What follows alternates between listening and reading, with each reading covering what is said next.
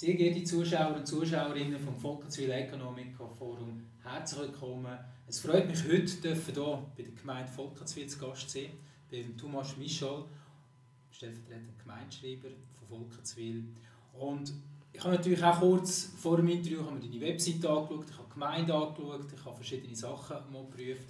Und für mich ist hier immer auch so ein bisschen die Frage aufgekommen, als ich mich vorbereitet habe. Du hast den Lockdown an vorderster Front miterlebt. Du hast Massnahmen müssen definieren, verschiedene Herausforderungen gehabt. Wie habt ihr das Ganze miterlebt? Aber bevor wir einsteigen, wäre es mir noch spannend zu wissen, wer bist du, was machst du, was sind deine Aufgabengebiete hier bei der Gemeinde Volketswil? Ja, besten Dank. Ja, meine Aufgabe, das ist ein sehr bunter und spannender Strauß an Aufgaben. Also zum einen bin ich Personalverantwortlicher oder ein Teil davon. Wir haben rund 150 Mitarbeitende, 10 Lernende davon. Da gibt es verschiedene Fachbereiche, die ich leite, unter anderem Wahl- und Abstimmungen durchführen, Einbürgerungen, wo wir Beschlüsse machen etc. und beurteilen. Dann organisieren wir Gemeindeanlässe.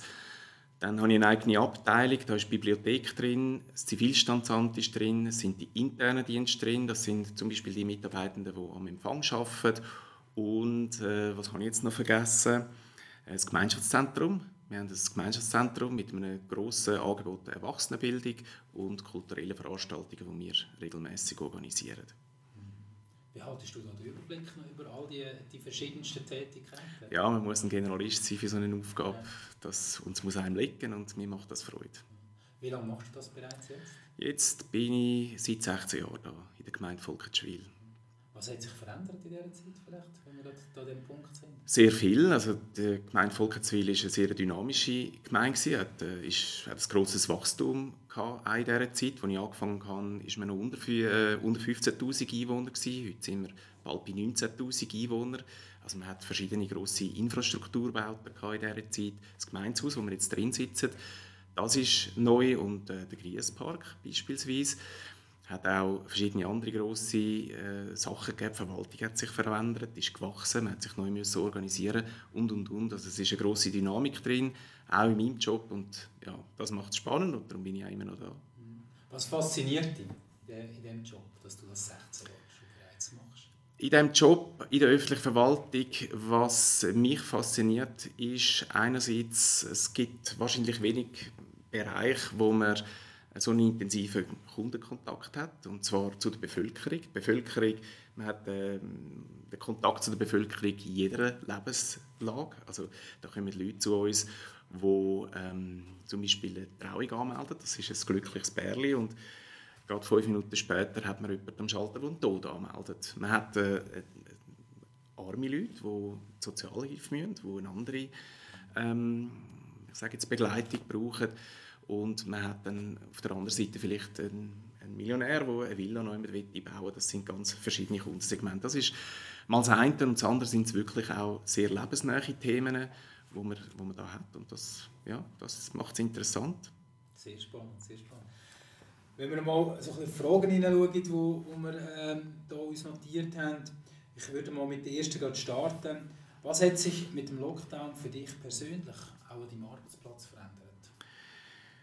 Ja, ich habe vorher vielleicht ein bisschen meine Hauptaufgaben aufgezählt und da muss ich sagen, mein Tagesgeschäft ist wirklich von einem auf den anderen Tag eigentlich gänzlich verschwunden. Wir haben eine Abstimmung, sind wir am Vorbereiten gewesen, am 17. Mai, die ist abgesagt worden.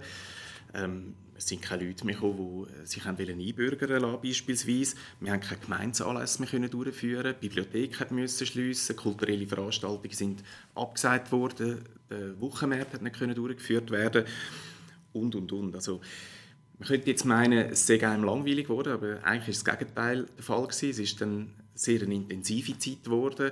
Es sind neue Aufgaben dazugekommen. Man hat die Gemeindeverwaltung neu müssen organisieren. Das war etwas gewesen. Schauen, wie die Mitarbeitenden arbeiten, auch den Schutz der Mitarbeitenden und der Bevölkerung, die zu uns gekommen ist. Das sicherstellen, ganz eine neue Arbeitsweise. Es ist ja praktisch alles nur noch virtuell dann gelaufen. Es sind vor allem Führungsaufgaben, die dann den Alltag geprägt haben. Wie hat die Gemeindeverwaltung, also gerade direkt nach dem Lockdown, reagiert? Ja, die öffentliche Verwaltung die dient der Grundversorgung gemäß der bundesrätlichen Verordnung, die man da seinerzeit dann gemacht hat. Sind wir auf der gleichen Stufe oder Ebene gewesen wie Lebensmittelläden oder Spitäler beispielsweise. Und da ist unser Grundsatz eigentlich immer der gewesen, dass wir Dienstleistungen im Rahmen der Einschränkungen, die es gegeben hat, wenn immer nur möglich auch durchführen. Also dass wir das auch können, so weit anbieten. Das hat natürlich der ein oder andere Hosenlupf erfordert. Das ist so gewesen, ist nicht immer ganz so einfach gewesen. Aber grundsätzlich die Verwaltung war immer zugänglich für die Kundschaft und wir können unsere Dienstleistungen mehr oder weniger, also alles was möglich ist, auch anbieten. Welche Massnahmen hat die Verwaltung auch getroffen, damit der Schutz der Bevölkerung und der Mitarbeiter sichergestellt worden ist? Also bei den Mitarbeitenden war sicher die grosse Gefahr gewesen, dass man, ja, wenn eine Abteilung zusammenarbeitet und irgendwo ein Fall auftreten wäre, dass wir plötzlich eine ganze Abteilung in der Quarantäne hätten. Und da haben wir ziemlich schnell müssen schauen, dass wir Teamsplittings machen, also dass wir wie fixe Teams hatten, die dann auch separiert geschafft haben. Die einen können gut im Homeoffice arbeiten, bei anderen Bereichen ist das gar nicht gegangen. Also ich nenne jetzt einfach als Beispiel Sozialhilfe. In der Sozialhilfe da ist es nicht möglich, nur schon aus Datenschutzgründen das Klientendossier heimzunehmen. Das ist das eine. Und am Küchentisch kann man auch kein Klientengespräch führen. Das war auch eine Herausforderung, wie wir das lösen. Wir haben dann die Verwaltung zum Teil müssen auf verschiedene Gebäude aufteilen, sodass jeder irgendwo in einem sicheren Rahmen hat können arbeiten. Also das war der Schutz der Mitarbeitenden auf der einen Seite und bei der Verwaltung, bei der Bevölkerung, so muss ich sagen, bei der Bevölkerung ist es so, dass wir natürlich geltende Abstandsregeln und Hygienemaßnahmen eingehalten haben, ja, wie das an vielen anderen Orten auch üblich war, mit diesen Abstandsmarkierungen, mit Plexiglasscheiben, mit Desinfektionsspray und so weiter. Das war so ein bisschen das eine. Wir haben aber auch bewusste Zugangskontrollen gemacht vor dem Gemeindehaus, wo der Zivilschutz sichergestellt hat. Der hat auch eine Triage gemacht, hat auch geschaut, dass die nicht wirklich ins Gemeindehaus kommen müssen, dass die auch nicht gekommen sind. Also es kommen viele Leute, die dann vielleicht einfach nur eine Steuererklärung persönlich abgeben. Das kann man auch im Briefkasten machen. Das war auch zum Schutz des Kunden selber, dass man es darauf aufmerksam gemacht hat. Ja. Das heisst, die Leute, die können daheim arbeiten, ist die Gemeinde da bereit gewesen? Also sind ihr organisiert bereits so, dass ihr von daheim auf Server zugreifen könnt? Gewisse Vorarbeiten die sind schon gemacht worden, also ohne dass wir jetzt mit dem eigentlich gerechnet haben. Das Thema Homeoffice war eigentlich bei uns noch relativ weit weg gewesen. Aber es ist eigentlich innerhalb von Wochenfrist haben wir das eigentlich angebracht, dass die können, die arbeiten, dass die Möglichkeit haben. Sehr spannend. Und hat es dann auch spezielle Herausforderungen gegeben für die Mitarbeiter, die daheim gearbeitet haben?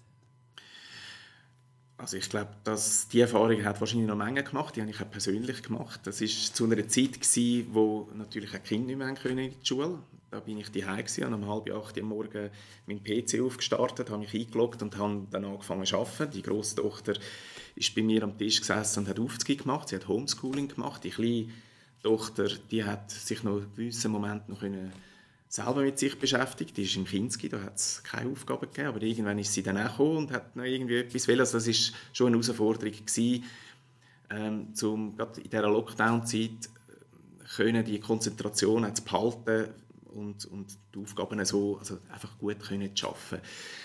Das heisst nicht, dass man es nicht hätte können. Bei mir jetzt persönlich sind einfach Tage viel länger geworden. Man hat um 7:30 Uhr angefangen, man hat dann vielleicht um 11 Uhr dann aufgehört, hat zum Mittag gekocht und hat dann am 1 weitergemacht. Am Nachmittag hat es vielleicht noch mal eine Sequenz gegeben, wo man mit dem Kind geschaut hat und am Schluss ist es dann vielleicht 8 oder 9 geworden, bis wir dann Feierabend gemacht haben. Es hat eine andere Einteilung gegeben. Das war sicher für Mengen eine Herausforderung gewesen, jetzt auch wie für mich. Infrastrukturmäßig geht das gut.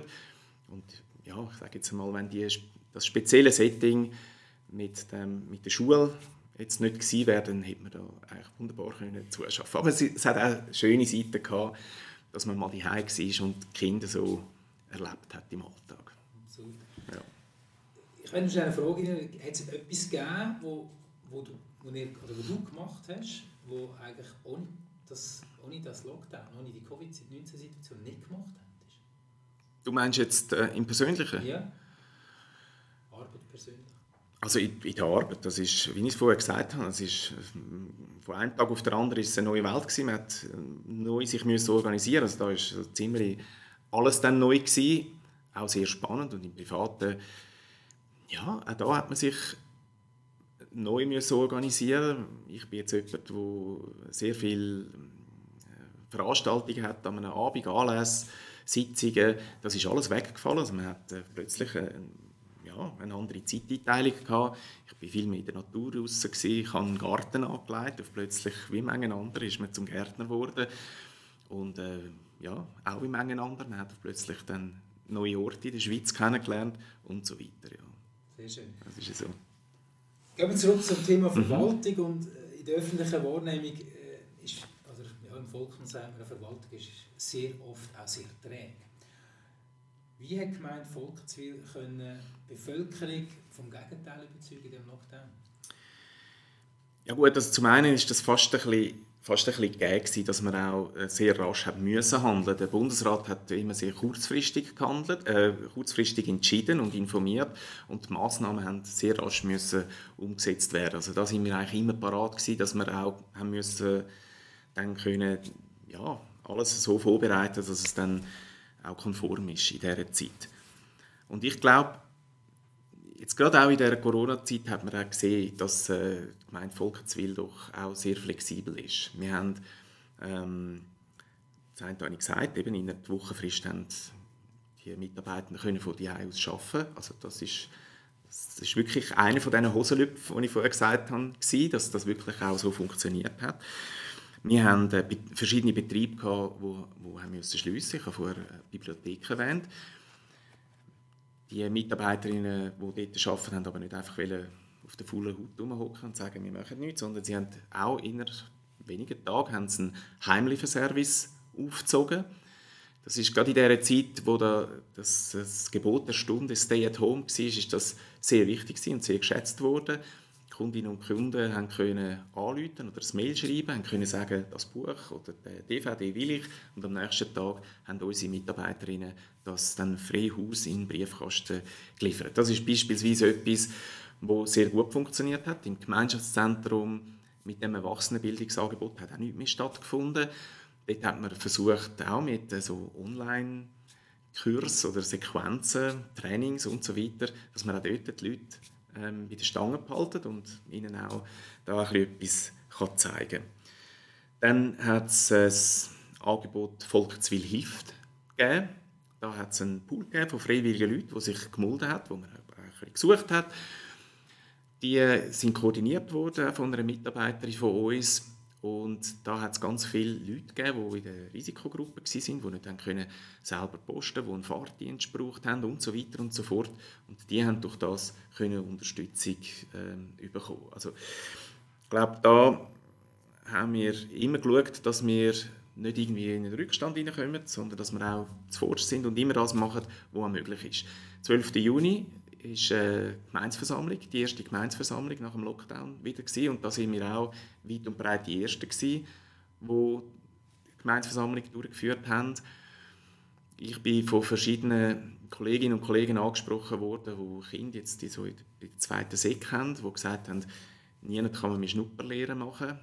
Alle Banken, Versicherungen und so weiter, Betriebe sonst sagen, wir machen nichts mehr oder erst nach der Sommerferien. Da haben wir auch schon Mitte Mai probiert, auch da ihnen eine Perspektive zu geben, den Schülerinnen und Schülern, dass die auch da für die Berufswahl ein Rüstzeug haben. Also wir haben wirklich probiert, immer am Ball zu bleiben und schauen, dass wir eben unsere Dienstleistungen möglichst in einer guten Qualität erbringen können. Trotz all dem, was links und rechts halt gelaufen ist. Also der Vorwärtsdrang in dem Moment, wo eigentlich der Lockdown war, gleich nach vorne zu schauen und zu sagen, was können wir dafür tun, dass die Bevölkerung oder dass wir alle zusammen miteinander Gewinner sind. Also so spüre ich dich ein bisschen. Ja, das ist so. Also der Stillstand, oder ich glaube, das haben wir schon ein bisschen gespürt, wenn wir mit den Leuten geredet haben. Viele sind wie so eine Schockstarre verfallen und da ist dann gar nichts mehr gegangen, links und rechts. Und Das war bei uns nicht der Fall gewesen. Wir haben da wirklich gesagt, wir müssen vorwärts schauen, wir müssen schauen, dass wir möglichst gut aufgestellt sind, auch für die Zukunft. Also alles, was wir heute verpassen, das müssen wir irgendwann dann nachholen und das haben wir auch nicht wollen. Wo ist die Gemeinde Volketswil an die Grenzen gestoßen? Also, ich sage jetzt mal, trotzdem, was ich jetzt vorher gesagt habe, trotzdem guten Willen, haben wir natürlich nicht überall können mit einem Sechser abschliessen, aber das hat natürlich auch zu tun mit diesen bundesrätlichen Vorgaben. Also zum Beispiel die 1. August-Feier, da haben wir bis im letzten Moment eigentlich zugewartet und wäre unser Ziel gewesen, dass wir die durchführen könnten, aber der Massnahmenkatalog, wo halt bestanden ist vom Bund, von dieser Verordnung, die wir haben, das wäre unmöglich gewesen, dass wir die 1. August-Feier hätten durchführen können. Wir hatten verschiedene Bereiche, die vom Lockdown stark betroffen waren. Also zum Beispiel der Tageshort, der hat Mitte März schliessen, hat 2 Monate zugehört und erst Mitte Mai haben wir den dann wieder öffnen. Schwimmbad Waldacher wäre das schönste Wetter gewesen. Also, ja, wir hätten baden können, aber er musste zu sein.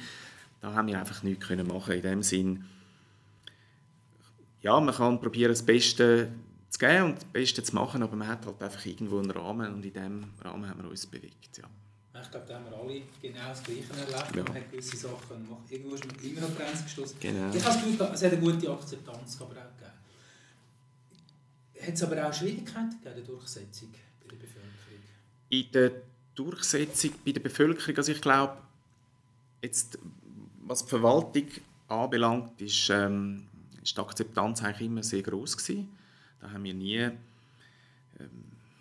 irgendwie grosse Reklamationen oder etwas gehabt. Und das ist, wie du es vorher gesagt hast, sind ja alle auch im gleichen Boot gesessen. Also da haben wir nie ein Thema gehabt. Wo wir aber einmal vielleicht wirklich so ein bisschen einen Ernstfall hatten, es gibt ja noch das Gemeindeführungsorgan, das GFO, also der Kurzbegriff GFO.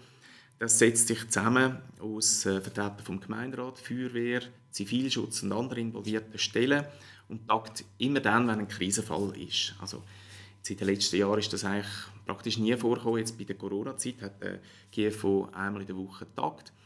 Und wirklich zu einem Ernstfall ist es gekommen am Karfreitag und dann am folgenden Osterwochenende. Wir hatten eine Situation im Griespark, also beziehungsweise bei den Sportplätzen, wo die Leute einfach das Versammlungsverbot nicht eingehalten haben, die Abstände nicht eingehalten haben. Und das haben wir damals dann durchsetzen. Wir haben das gemacht mit dem Absperren der Plätze. Die Leute sind dann auf andere Plätze ausgewichen, auch die müssen absperren. Also das war ein Einsatz dort über das Osterwochenende. Aber sonst, alles in allem, haben wir eigentlich eine grosse Akzeptanz gehabt. Ja. Welche Herausforderungen hat die Gemeindeverwaltung heute noch? Die Gemeindeverwaltung läuft heute eigentlich mehr oder weniger im Normalbetrieb. Selbstverständlich gelten all die Schutzkonzepte, die wir haben. Abstandsregeln, Hygienemaßnahmen, die gelten nach wie vor. Das schränkt aber in dem Sinn nicht ein. Es ist einfach ein anderes Schaffen, wenn man so wette.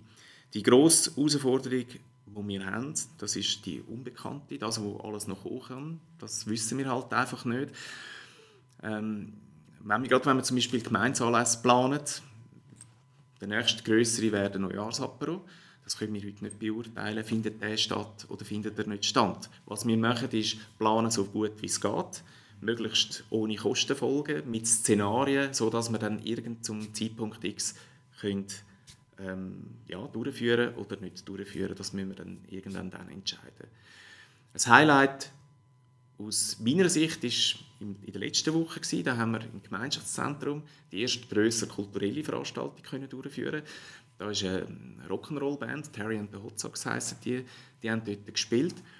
Das war ganz lässig. Die Leute waren glücklich, dass endlich wieder mal etwas stattfindet. Auch die Künstler waren glücklich darüber. Wir haben natürlich auch mit Schutzkonzept arbeiten. Dann, wenn die Abstände nicht eingehalten werden, haben die Leute Schutzmasken anlegen. Wir haben eine Anzahl beschränkte Leute, sondern beschränkte Anzahl Leute müssen reinladen, nicht einfach nicht mehr reinladen. Das ist ein bisschen der Punkt. Aber sonst war das auch ganz ein lässiger Anlass. Also das Ausloten momentan, wie kann man gehen, wie geht das, ich glaube, das ist für uns alle neu und auch für genau. das Gemeindeverwaltung. Genau. so ist es. Gehen wir in die letzte Frage rein. Und ich schließe jedes Interview mit dieser Frage ab. Wenn du die letzten 7 Monate zurückschaust, was war für dich persönlich in diesem Jahr besonders gewesen? Also besonders war irgendwie alles gewesen. Da können wir wahrscheinlich ein eigenes Interview nur über das führen.